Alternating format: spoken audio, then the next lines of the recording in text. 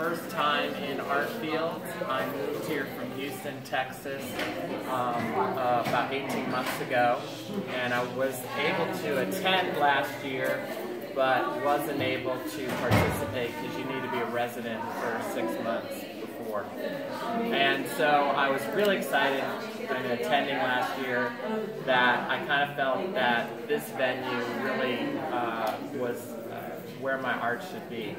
I was excited to be accepted this year and to be accepted into the Jones Carter Gallery. My work is one of the first works that I did moving into Myrtle Beach and moving into my studio on Main Street in downtown.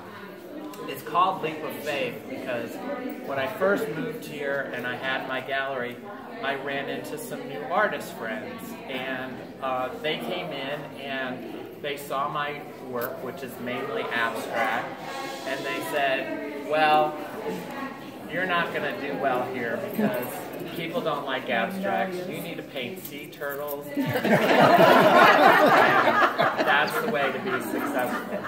And so I was like, no, that's just not who I am. I need to paint what's in me. And so I started painting this piece, which is called Leap of Faith. And part of it is a metaphor for me just trusting in my own art and trusting in myself. And for me, it was that feeling of, if you've ever been to corporate retreats where you trust and you fall backwards and hope that people catch you. And so that's how this piece developed.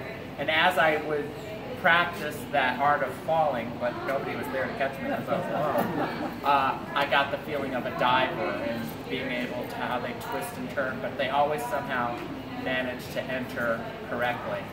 And so that's the piece. What I love about abstract is it's up to you as the viewer to bring your own personal interpretation, and there is nothing wrong with what you see.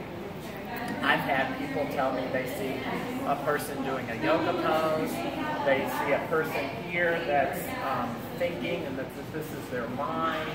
There's somebody that said that they see a giraffe. And so all of those things are valid and true. And so it's really truly an honor to be in Artfields, to share my art with you all. I hope you'll visit my studio in Myrtle Beach at some point. And also, it's great to also be on this trip with the Art Museum. It's great that they bring us here to this great venue and be able to do it. So how did you get selected and how did you get put in this gallery? Well, my understanding is you are, as an artist, submit online one work of art. You pay an entry fee for that. They have a jury panel that goes through all the submissions and they narrow it down to 400 works of art. Then after the 400 works of art are chosen, the different venues that are going to meet, they come together and they do a lottery. And they draw numbers for who gets to pick their art first. I spoke to Hannah, the director of the gallery. She was number 13 this year, and so she was able to. She didn't get first pick, but she did get some wonderful pieces here in her gallery, and I was thrilled to be in this space. When she gets 13, does she get to pick everything, or do they go like they? I think they pick everything. You know, that's, so at 13, she gets to fill the gallery, then you fill the gallery. Well, yes, she gets to pick the pieces that go in there. Okay. The venue operator does. any others? So it's a big draw. Yes. Where's your studio? It's at 714 Main Street, right downtown, across from the Sunoco station, next to Black Tie Restaurant. What motivated you to move to I moved here for my mom. She is having some health issues, and I said I can do my art anywhere. How's your studio? My studio, I still have it. I share it with 2 other artists, and I haven't been there in over a year, so I have about 25 works of art there that are probably collecting dust.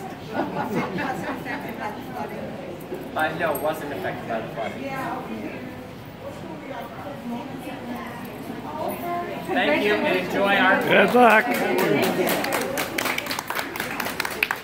Remember to vote for me. Yeah. Right.